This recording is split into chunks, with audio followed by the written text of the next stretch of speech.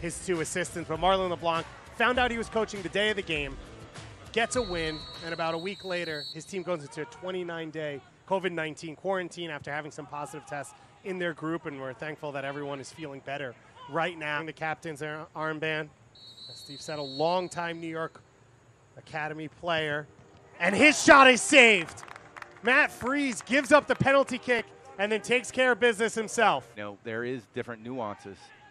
LaCava here in a good pocket of space. Running at Craig. Gets to his left foot. The shot saved by Freese. The deflection off the post.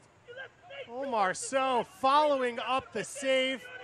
He did everything right and could not get it off the inside of that post and in the goal. And change sometimes your style of play to step out for a second. Chance here for Jay to get the ball in the box. Brought down by LaCava. He curls it off the post.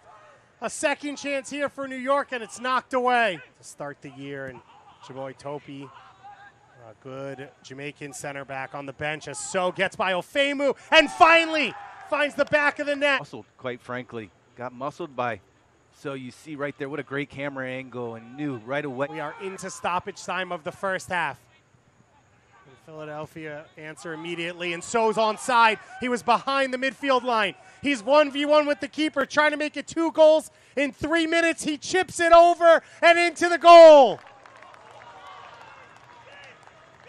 New York Red Bulls 2 flying to close this first half. You can see how they push up, and he is left to his own devices and gets creative here with a little chip.